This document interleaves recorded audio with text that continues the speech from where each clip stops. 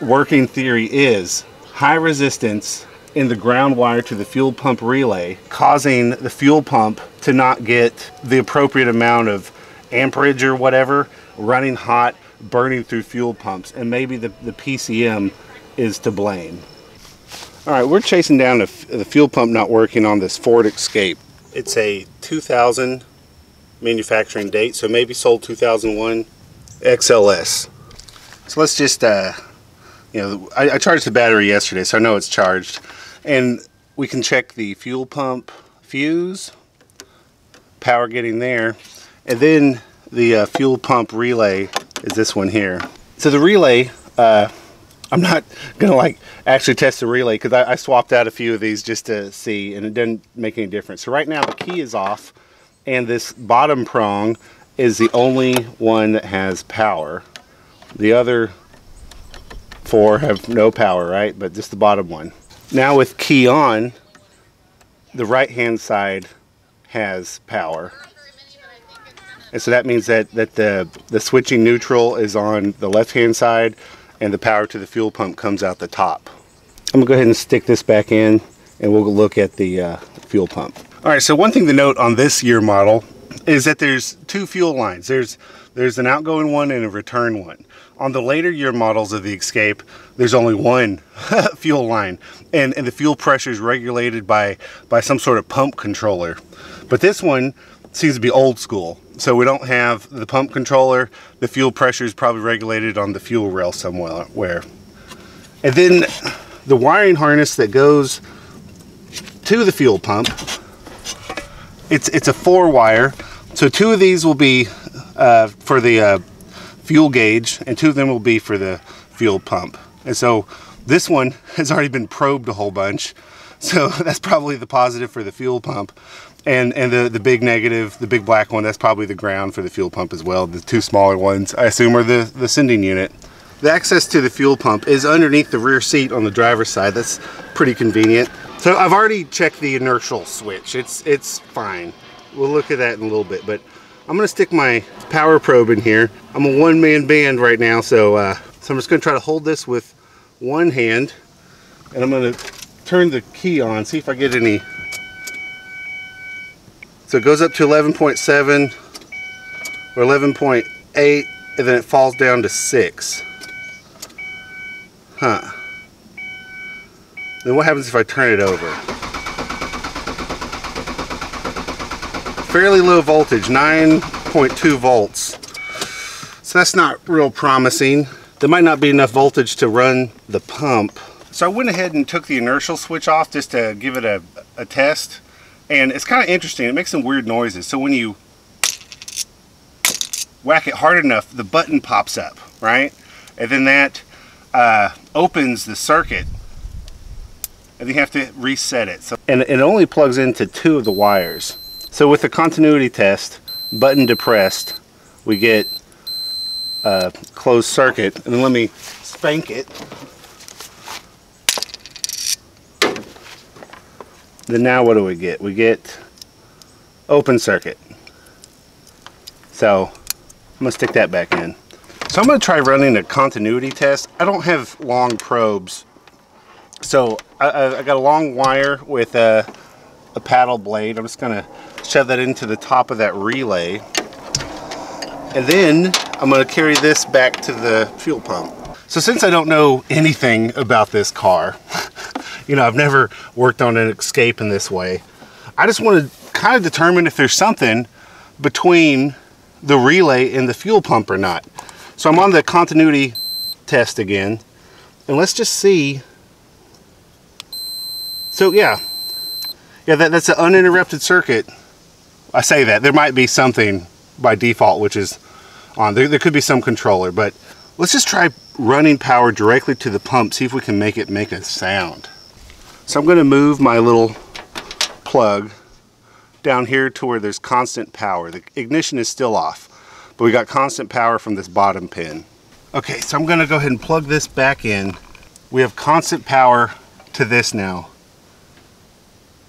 Does anything happen? I'm not hearing anything. Not real sure if I'm getting a real good connection there or not. but we might be looking at a fuel pump issue. I don't understand why the voltage drops so much. All right, so I'm going to test the resistance of the fuel power wire. So I'm going to put this wire back into the top position of this relay. So just normal resistance, almost nothing. Let's check resistance of, we'll plug into the positive wire and the other end of the positive wire here, and we get a resistance of almost nothing. So there's nothing wrong with the wire in resistance wise. And since we're here, let's go ahead and test the resistance of the motor. The fuel pump. There's one. There's the other. And we're, whoa. Okay, look at this. 10 mega ohms, 11 mega ohms, 12 mega ohms. Okay, so mega ohms is like effectively an insulator, right? so we should not be anywhere near this level. We're creeping up to 13 mega ohms. So the resistance inside of the fuel pump is huge. So the fuel pump, I think the fuel pump might be bad, guys. Okay, so no resistance gets through the line. Let's just check voltages real quick. Let's see if we can account for the voltage drop we see. So we're at 12.21 sitting here, and then everywhere along the line, 12.2, 12.2. All right, cool. But with the car in the on position, even at the battery, we get 11.8, and over here at the relay, 11.8. Okay, relay is back in. Let's just see what the start voltage is. I'm going to turn the key on. 11.74 it jumped to. And then it falls down to the 6.6 volts. But it's more or less seeing the normal battery voltage back here for a second. And then when you crank it, the battery's under load, so it's only getting 6 or 7 volts to it. All right, I got the fuel pump relay out right now. And let's just turn the ignition on. Where does this 6.5 volts come from when there's no power going to the, through the relay to power the fuel pump? Does that mean there's some sort of sensor or something? I just don't understand that with ignition on, still getting, 6.5 volts to it. Yeah, the fuel pump is bad, but the owner of this car that only has like 110,000 miles on it, so they've put a fuel pump in it like 6 times. So why are the fuel pumps going bad? This is where we sort of exceed my level of diagnostic work.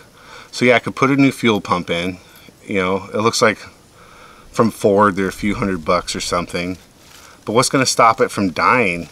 The reason why this car, a 2000 year model car, has such low mileage is because it spent so much of its life broke.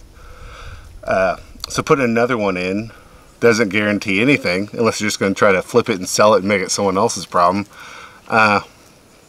So I don't know where to go from here just yet. I'm going to have to, sleuth through the internet and try to sort something out, I guess. I don't know.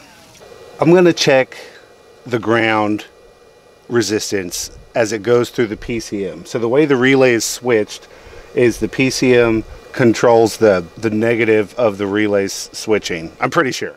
So anyways, in resistance in ohms, it says nothing, and then if there's almost no resistance, there's almost no resistance. So right now, with the ground, the ignition off, there is no reading whatsoever. Let's see what the resistance is with the ignition on. Key in ignition and on. What's it going to settle to? 35 kiloohms resistance. grounding out to start the relay. It starts real high and then it drops low to 35. What do you think?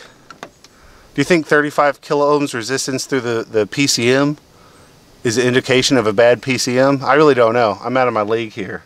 So this is the PCM, isn't it? 35 kilo ohms resistance on a ground wire to activate a relay sounds ridiculous. But I really need to find a wiring harness to know which wire in this bracket would be the ground for the starter relay. Let me see if I can find that. Okay, I have a ridiculous setup here. I couldn't find a wiring harness. The internet out here in the country is just too slow. So I just went through and I tested it all manually. And so I have you know, this set to continuity, and I have it plugged in to the ground. And then I have my power probe connected here just so I have a sharp point, because this thing has really flat. But anyways, I found it. That's the wire I want to test continuity on, or test resistance on. And as it always is, it literally was the second to last. I tested every single thing till I got here. So it's on this top left side if you're looking towards the cabin of the car, and it's the second from the left, very top. Can we see everything here? Okay, so let's check the resistance on this. Again, my probes for the meter are not real sharp, so I stuck a wire in here. Let's just see what the resistance is. There's almost no resistance. Yeah, so this is, the wiring is totally good. Maybe that means the PCM is bad, or maybe it doesn't. Maybe it means there's some other module somewhere that I'm unaware of. But right now, working theory is high resistance in the ground wire to the fuel pump relay is causing the fuel pump to not get maybe the appropriate amount of amperage or whatever, running hot, burning through fuel pumps, and maybe the PCM is to blame. But again, I don't know anything about these cars, man. All right, well, I'm going to leave this video here. I don't have any parts to fix anything. I was just doing diagnostics today, but there has to be a reason why this car has gone through, you know, had the pump replaced 6 times already. That means it came with one, had 6 more, 7, plus it needs another one, 8 fuel pumps and 110,000 miles. There has to be a reason for it. And I'm suspecting the power control module, or the PCM, whatever they call it, whatever that stands for. So anyways, hope this was useful to somebody, help you diagnose something. I'm not guaranteeing that I'm totally right with anything, and please, if I don't understand how resistance works or something, because I was never trained in this, I'm just trying to rub my little 2 brain cells I got left together to figure something out. I hope you read me in the comments and teach me something. All right, y'all be good. Give this video a thumbs up if it was useful to you. Thanks. Bye.